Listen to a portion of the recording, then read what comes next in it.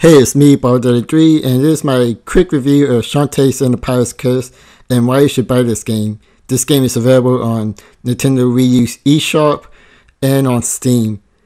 The Shantae franchise was originally a cult classic, starting out on the Game Boy Color and not selling pretty well, but recently it's been gaining some popularity with the two games, Shantae's Risky's Revenge and this game, Shantae and the Pirate's Curse. It also has a successful Kickstarter for the fourth game, Shantae's Half-Genie Hero, which is coming out this year.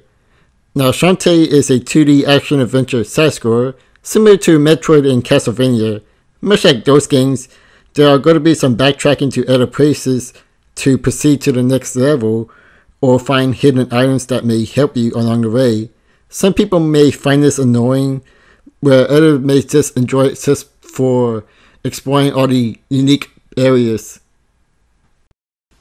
Now, for those who want to get into these games that has a lot of backtracking, I recommend Shantae as a good game for beginners, then work your way up to the difficult games like Metroid and Castlevania. The story in this game is pretty great, especially the humor in this game. There's a lot of funny moments, especially the ones that kind of break the fourth wall a little bit. Now, the gameplay is pretty solid. You start out with the basic attacks, and then you can gain other abilities by going into dungeons or buying them in the shop. Although the one in the shop is optional and it's not mandatory, pretty much most of those abilities are pretty useful. The only one that I found pretty useless is the power kick, which is the most expensive ability that you can get. I never found any use for it, so I recommend not getting that one. But the other abilities, I do recommend getting. It's pretty useful in this game.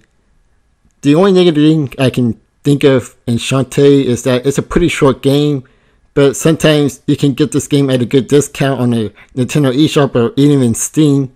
So other than that, I say buy this game. This game is worth trying out, and look forward to the new game, Shantae Half-Genie Hero, that's supposed to be coming out this year. This is me, Bobbert, and I catch you guys later.